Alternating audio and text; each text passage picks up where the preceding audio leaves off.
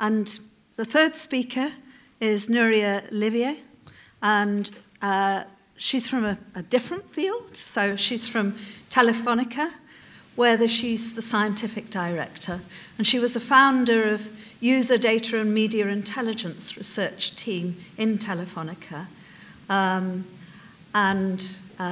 She's written on using big data, with a particular focus on using big data for the public good and using big data for guiding public health practices and policies. So Nuria, thank you. Thank you. Thank you for the invitation to be here. So I guess I'll just start with the answer to the question, and I think the future of national statistics is really bright and exciting thanks to the existence of big data. And now I'll try to explain why. I'm not an official statistician, I'm a computer scientist, but I like classical music. So I guess for the past 8 years, I've been dealing with pop and rock music, despite my musical taste. As I'm not an official statistician, I don't work for any national official statistics office, the first thing I did when coming to this panel was to really understand better what are the official statistics and see how big data can help and related to the work that we have been doing in my team.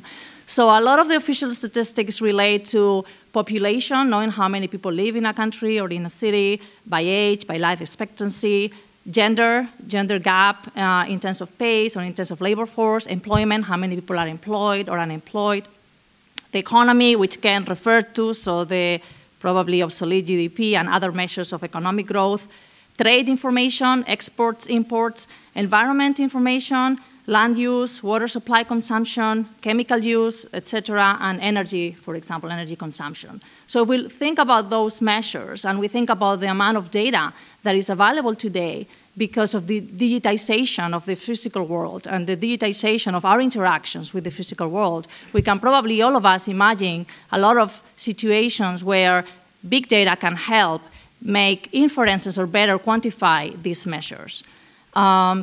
In my group, the kind of big data that we've been focusing on is data as it is collected by the mobile network infrastructure. And a lot of it is being CDRs, which you've referred to, which is call detailed records, which is data that is generated when a person makes or receives a phone call, sends or receives an SMS, or connects to data. And all this data is obviously fully anonymized and in most cases aggregated, but still can be seen as a sensor of human behavior, and particularly of larger scale human behavior.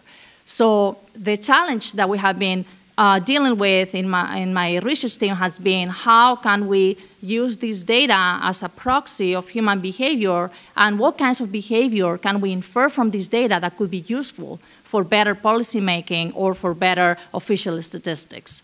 And particularly we have been focusing on developing countries because those are the countries where there is much fewer official statistics information, where the infrastructure to collect this data is much less developed. But at the same time, 90% of the population has a mobile phone.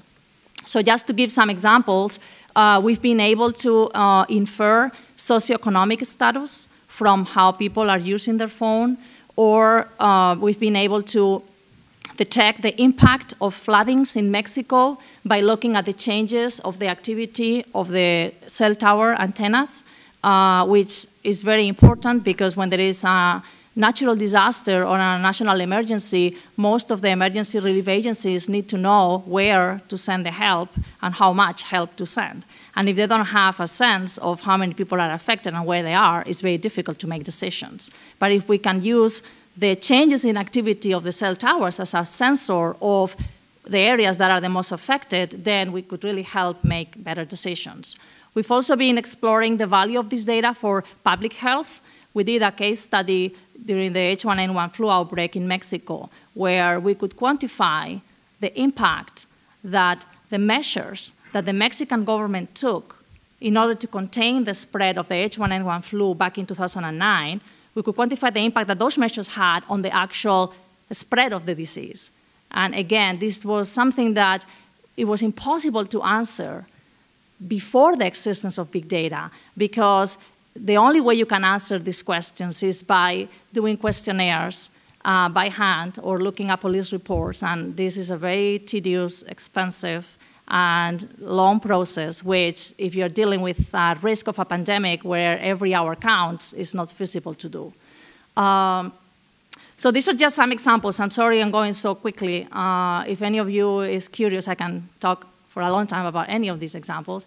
But I hope that they illustrate that by no means big data is going to replace official statistics, but I think it's a really powerful tool that can really enrich and help official statistics. And above all, if the goal of official statistics is to better understand and characterize the world, I think thanks to the existence of big data, we can really shed a lot of light on what's happening in the world and help make better decisions thanks to that. Thank you. Thank you.